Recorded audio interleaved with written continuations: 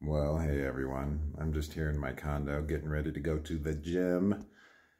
And I want to share a video with y'all.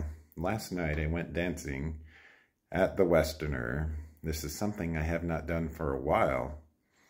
The Westerner is a dance club. So I went there last night and I danced for almost 4 hours. And I had the energy to do it, which is pretty incredible. And I'm recovering from being sick with a sore throat too, and I was quite encouraged by how much energy I had. And I remember this place from 2019 to 2020. It is the place that I went to for the first time by myself in early 2019 to face my fear of dancing, because I was always afraid of doing that when I was in my teenage years. And I had a good time.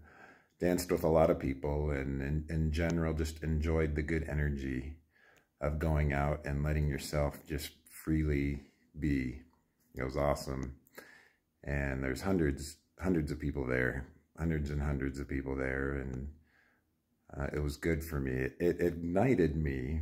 It provided me an emotional boost, and I haven't been dancing or doing much like that over the last few years. I kind of just stopped. And I realized this is something that's really important to me, is going out to places and just freely interacting with whoever I want and expressing myself. And it was super good.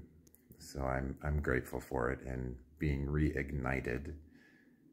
And those things that are super important to all of you watching, those things that light you up in a good way, where you feel good when you do them, those are important clues for you in your life. And so I'm just sharing this about me and something I did recently, going back to the Westerner. And it's not like the Westerner is the only place I can go to have a good time. It's just one place, and it happened to be, for me, the first place that I went to. So I'm grateful for it, and I'm going to go to the gym now and work out, and just wanted to share this short video with you all. I hope you all are having a good day, and I'm going to go drive my Tesla now and let it drive me to the gym while I sit back and chill. All right, namaste. We'll see y'all in the next video.